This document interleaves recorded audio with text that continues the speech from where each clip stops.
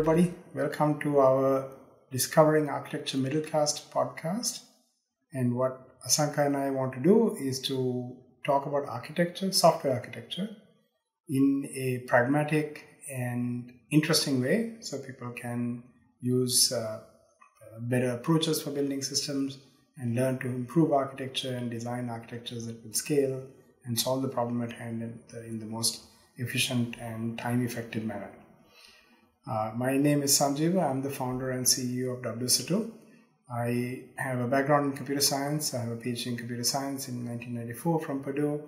I've been involved with building various systems for many years. I run product management, product strategy for WSO2, as well as being the CEO of the company. And I'm also the creator of the Ballerina programming language, which attempts to bring new and clear architectural paradigms to the programming language itself. And Asanka. Great. So I'm Asanka Abeysinghe. I'm the CTO at WSO2. Been in the industry for more than 20 years and been with WSO2 more than 15 years, almost from the beginning. So I'm coming from an application architecture and application development background, and I have helped many organizations in different business domains to build large distributed systems. I started my career as a COBOL programmer, and then with the technology changes, step into different type of other technologies as well. So in a Saturday, Sanjiva came up with this idea and texted me by telling, hey, we should do a video cast. I was really interested because both of us were participating for different podcasts hosted by various individuals, but we thought we should have our own platform to share our thoughts as well. All right. So without further ado, let's get started on our journey. This is the first episode, so I'm sure it's going to be a bit glitchy and problematical while we figure out how to manage this conversation. But we're going to start off with a bit of an abstract conversation instead of about a specific architectural problem or paradigm or technology or approach, but really talk about a broader problem that you're trying to solve with software architecture. In the end, architecture is a tool. It's a tool that helps you guide how you build systems. And how you build software systems, not just build them, but build them so that they can be delivered on time, within budget, and at the right level of quality. And at least in my own experience, I don't think we ever do all three at the same time. Within budget, on time, and at the quality. You always end up trading something else off. So if you step back and ask, why is that? Why are we not able to build software at the right level of quality, within budget, and on time? The fundamental problem lies in the abstractions that you use to think about the software. So in this episode, we want to talk briefly about abstractions and what they are and what the problem that we're trying to solve by saying, hey, if we get the right abstractions, then we can think about it properly. So before we get into sort of some examples, some real world examples of these quality abstractions, let me spend a little bit more time explaining what we're trying to do, what these abstractions mean.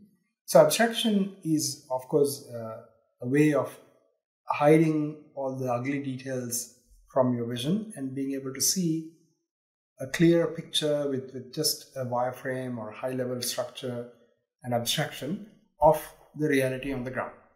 And the goal of that is, if you can think at that level, and then if you can build at that level, and if you can implement at that level, then those abstractions are the ones that then represent what you're implementing. So having the right abstractions are critical in order to build software systems that will actually work and work reliably and be able to be delivered on time. Right? So let's now take a little look at some examples of abstractions. Yeah, so I think before getting into the examples from the computer science world, there are two things coming to my mind when we speak about abstraction. First thing is maps, that how we can find a place and how we can navigate to from one place to another place without getting into details, and then maps will kind of abstract that path for us to find the shortest path as well as how quickly we can get into the that particular location. The second example is more of a Gen X thing, not a Gen Z thing. So it's about the transistor radio. So if you look at a transistor radio, you will see few knobs that you can tune it, you can increase the volume, or you can change the channel. But if you turn the transistor radio back, you will see a complex system. Like you will see the transistors, capacitors, and all these equipments that you need to build the transistor. So that's where, like Sanjiva explained, how we can hide the complexity and give a simple interface for the users to use. I think there are two fundamental things coming when it comes to the software related abstractions. First thing is the hiding the complexity that we call as the encapsulation.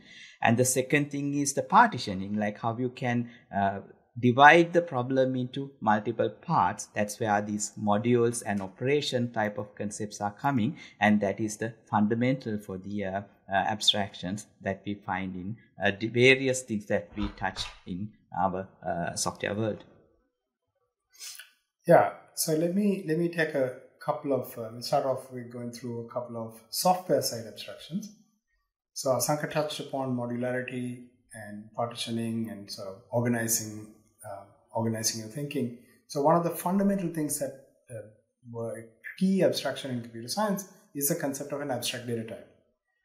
This is something you learn when you study computer science. You learn about abstract data types, about the idea of information hiding, about giving managed exposure of information, and so on. And this was something invented by a person named Barbara Dieskov. She was a professor at MIT, and she got a Turing Award for it. And what that did was come up with a theory about thinking about complex data in an abstract way using this concept of abstract data type. So it packaged the data beyond just bits and bytes and physical infrastructure and basic types like integers and so forth into a concept. And then that's the data that we are thinking about and operating on. Yeah, I think that's a great example. Yeah, and I think the second example we can take is that something came after that. That's about the relational database management systems. I think that's introduced by Edgar Cod, and that's basically about how you can simplify the storage of data as well as how you can simplify the retrieval of data. So the storage of data managed by tables, columns, and rows, and you have this structured data set, and the retrieval of data coming from the standardized query language that you can query this data without an issue. So I think when I started learning about relational database management systems, the thing came to my mind was a library, like how the things are organized inside the library, how you can quickly access information inside the library. Same concept came with the relational database management systems as well, for us to build applications by storing and retrieving data. Let me take a third example, which is Kubernetes. This is, of course, much newer than abstract data types and the relational data management architecture, both of which got Turing Awards. Kubernetes hasn't gotten one yet, but I'm sure it will. Kubernetes, basically, what Kubernetes did was said, well, we can create an abstraction for computing, for running pieces of code that allows us to think about the underlying hardware that obviously exists somewhere in a very clear and simple way. So in the Kubernetes architecture, there is a concept of worker node, which is a physical device, where physical or virtual machine in which you're actually running Kubernetes infrastructure component. And there are some other layers below that. But the application level, who writes a piece of code and runs something on a Kubernetes cluster, thinks in terms of a container, a Docker container right now, that gets mapped into a concept of a pod, which is a collection of containers that operate as a whole.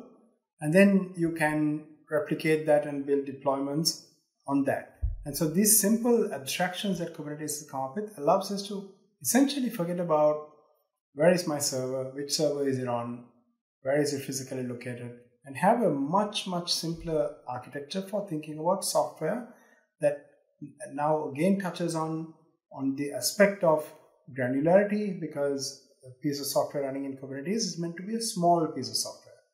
Because you're running these small things, and if I want to do more, I run many of those. So it's just replicas that you create of the pods that you're running, and being able to manage them in a simple way is what Kubernetes does really, really well. And this naturally leads to how do you build systems that scale properly and can be managed properly, because now you have an abstraction at the lowest level, which says, well, you don't need to think about virtual machines and IP addresses and so forth. Kubernetes says the network is programmable. All the logical infrastructure of the system that you're running is programmable, and you build on top of that. Yeah, I think we spoke about like the foundational set of abstractions and then some abstractions into the deployment side. I think we better jump into the business level abstractions, because that's important. End of the day, we are creating applications to provide some experience for end users. So when it comes to the business level abstractions, we can find a couple of things, but we'll take a few important factors there. First thing is about APIs. APIs are the really great abstractions for a business to wrap the business capabilities and then provide it through an API. So that's how the internal developers, external developers, and their partners can consume these business capabilities securely through APIs and build various applications and provide it to the end users. And when it comes to the APIs might need logic as well. That's where the services are coming, that you can write this different type of business logic inside the services and let them expose through an API. So that's one way of doing it. But then again, today's systems need like real-time information as well as more asynchronous communication as well. And events are really important when it comes to that type of a communication. Again, events are abstracting that complexity because as a consumer, you will see set of topics and you can filter the messages as well as can subscribe into the interesting topics that you need to consume inside your application and build these type of applications. Then the next thing is about the data. So we spoke about the relational database management systems, but there are various other ways to manage data as well.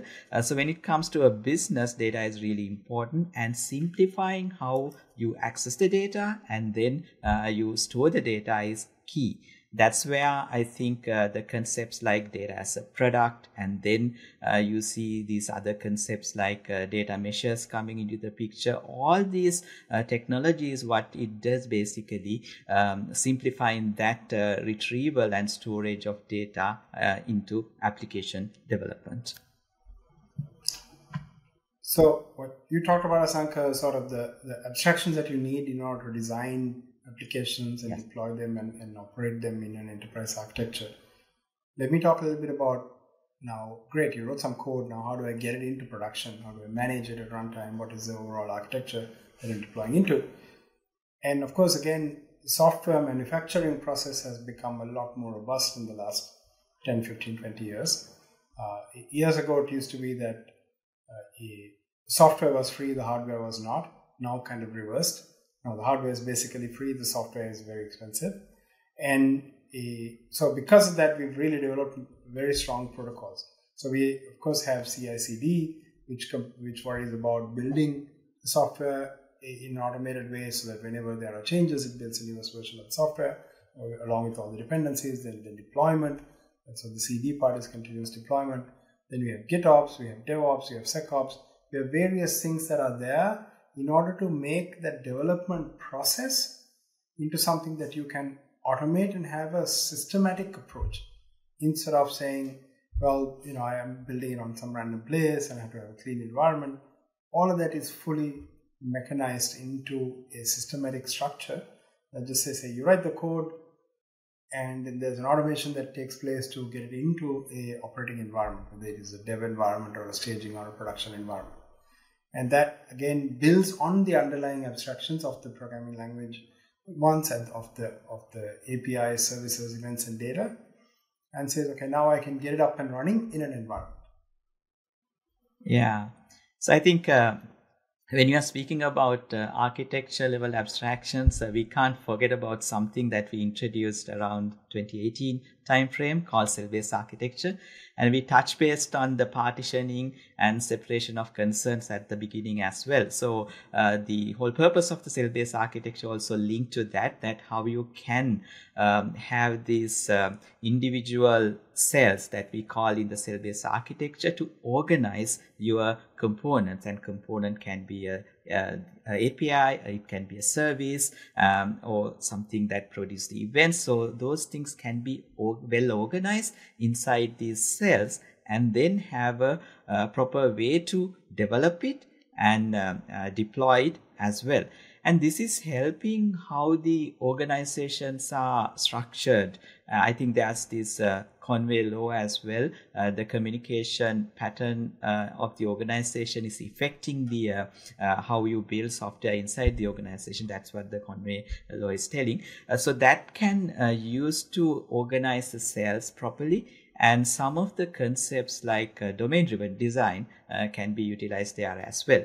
If the organization is using domain-driven design, a domain or a subdomain can directly map into a cell and organize these components inside the cell-based architecture. And that's a really good way to manage these large applications, design them, develop them, and deploy them into the great abstraction layers like Kubernetes that Sanjiva explained. And of course, right along with Kubernetes in any kind of large scale infrastructure today, we don't generally want to depend on one cloud infrastructure. So the concepts of multi-cloud also plays right into that, because that means you need to say, okay, I want to build systems, I want to design them, I want to implement them, but I don't necessarily buy into exactly one cloud platform.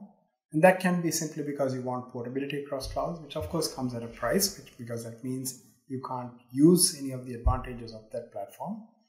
Or it can mean because you want to have a high availability, because one cloud going down doesn't mean the other cloud will go down. And so if you want to guarantee availability, then that's the way of doing it. So those are kind of some of the other aspects of abstraction brought into all the way into bring it into a production environment in a scalable way that you need to think about when you're building a real system that has to operate in high available mode. Yeah. And one issue that we see inside some of the enterprises, since it's really hard to get some of these business level abstractions correctly, they stick to one architecture and they treat it as a static architecture. But that's not the way that we should treat the architecture, because things are changing, right? One area is the business requirements are changing, and then how their business models are changing as well. And same time, the technology is changing rapidly. So that's where the concept of an iterative approach should come, because iterative development is common, but iterative architecture is not that common. So I think that's another area that we should look at, because sometimes people might think since we got the abstractions correctly, we should stick to that, but that's not the key. We need to keep an eye on the changes happening and keep on changing the architecture to fit into the current requirements, because end of the day we have to generate value out of the architecture that we build. And basically the technology side shouldn't be a cost center, it has to be a value center. So iterative architecture is a really good way to improve the abstractions as well as provide more and more value to the business. Absolutely. I think that's a very important point about iterative architecture. It's something that people often don't think about, because a lot of people think that, well, I'm building some system, so I need to get the architecture right. And then I can do MVP implementation, saying I just implement this bit, get it up and running, then add the other part and so on. And the reality is, in many systems, you don't know what the end game is. And also often there is no end game, because once you start a software digitalization path, there is no project. It is not an end game. You are permanent iteration from then on. So thinking that you're going to get the architecture exactly right one shot is completely foolhardy. And so it's much better off thinking about this as an ongoing process where you have an architecture, you implement to that, learn from it, go to version 2. And if the underlying abstractions that you have used that you've chosen to implement are correct, you can re-architect without having to re-implement everything. Right? It's like a good building. A well-designed building can go through architectural evolution without having to take it down to the foundation and start again. So that should be the goal of software systems as well. Exactly. I think that project to product mindset, right? And how you can change it and then treat everything as a product is the key. Yeah, I think it's an interesting conversation and it's just a start. And we are planning to discuss various these type of topics that we find in the application architecture as well as enterprise architecture in our future episodes. So stay tuned. Thank you very much for listening.